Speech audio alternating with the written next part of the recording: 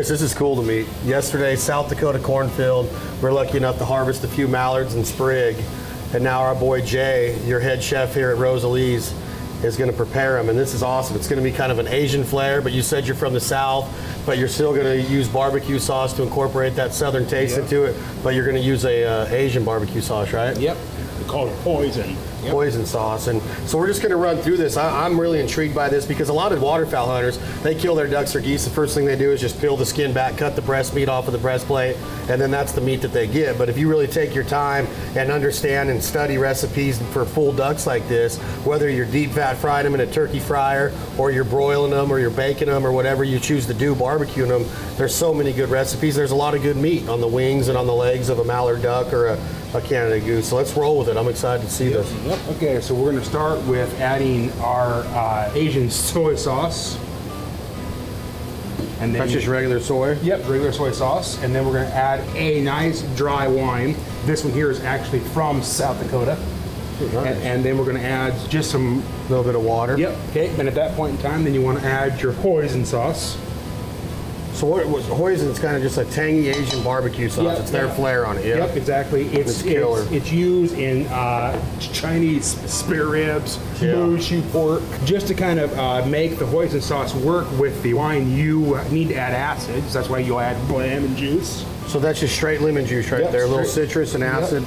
All right, cool. I get that. Then you want to add a little bit of garlic. Now, I'm a huge garlic fan.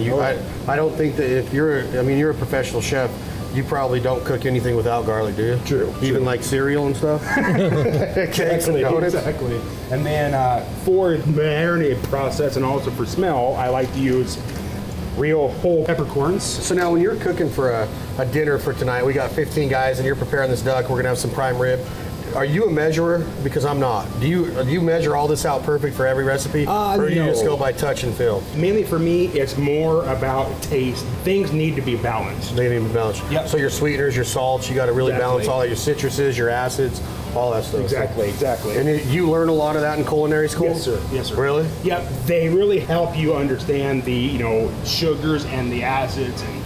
Yep. So finally, Rosalie's gets somebody in here, and they teach the owner how to cook. And you came in here, and that's basically it. Yes. You came in here and resurrected this entire menu. Huh? Yes, that's it. And then you want to add a little bit of ginger. That's just straight ginger powder. Straight ginger. Yep. Like it. Kind of the Asian version of spice. And then I like to add a little bit of southern spice in the... Is that cayenne? Yes. Go easy on that, Doug. Yeah. And then you want to use your onion that you're also going to cook with the duck. Yep. And then after this is all good and mixed, then you're going to soak it in your duck for an hour and a half minimum time. So you just want to get this aerated, let some air get in there, let all those flavors and really mix together good. Get that marinade, and then I'm just going to dump it on top of that mallard. Yep. Right in here with the onion. All the way across. And you're saying 90 minutes minimum on this marinade on a duck. Minimum. So now obviously that's just one duck there. We're gonna do all of them in that same recipe. And then after they marinate for 90 minutes, 2 hours, you're gonna take them and you're gonna do what with them? They'll go into the oven at 325 covered for the first hour and a half. And then for the last 35 minutes, you'll wanna uncover them to actually crisp up that top skin. Yeah, so your duck, when you serve duck with skin on it, you always want it to be crispy. Yes, nice for sure. Yep.